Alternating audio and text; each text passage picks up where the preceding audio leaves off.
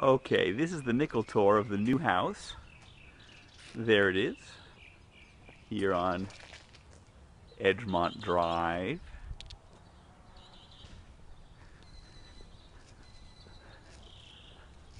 So we'll head on in.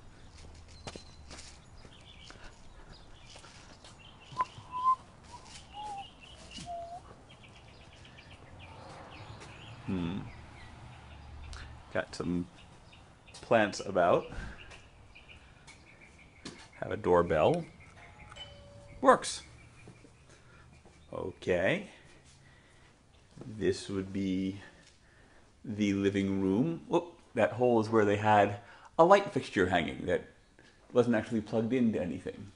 But they had gotten a pool table, so they figured they needed one of those pool table light fixtures, whether it worked or not. Okay. Over here into the kitchen. Just past the dining room into the kitchen. The oven needs replacing, but that's okay.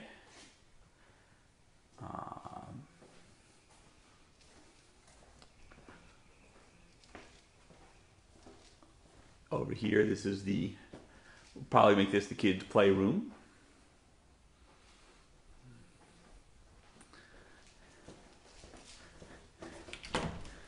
And we've got the laundry room, and while we're here, let's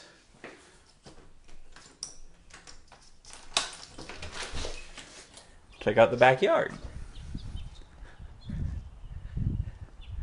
They got sprinklers high, or for some reason, or misters, and I'm not quite sure yet.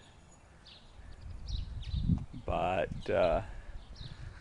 lots of space, lots of possibilities. This was where their boat was parked, which is why it's not looking so good.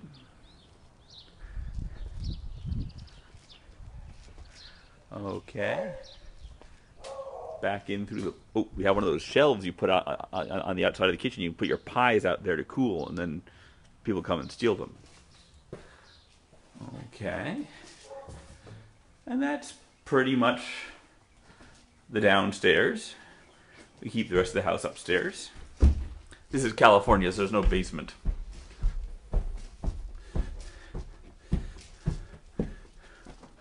Over here, this room, nice large room here, is the 5th bedroom. Why everyone considers this one the 5th and not the 1st, I don't know, but 5th bedroom is sort of a special feature. Technically, it may not count as a bedroom at the moment because it doesn't have closeted doors, which seems to be part of the descriptor. 2-sink bathroom.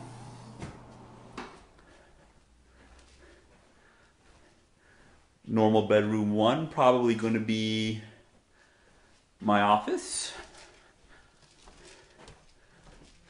Normal bedroom 2, which already has some interesting trimming around.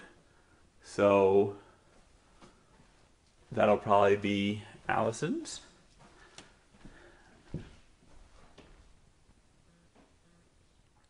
Sorry for the pause. The wind just blew, closed the door I left open and startled me a bit. And master bedroom. So with walk-in closet. Thank goodness they got that huge safe out of there. And bathroom. Anything here could use a little upgrading, but it's all serviceable at this point. Get us through this start. We've got 30 years of living here to fix things up. And that is pretty much that. This is the place where we'll be living for the foreseeable and hopefully very long future. Okay.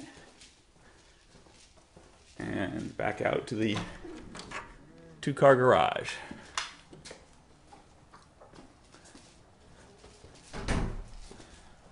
The pile of trash left behind for us. But as such things go, not too much of a problem. And the for sale sign, which needs to be taken down. because this is ours.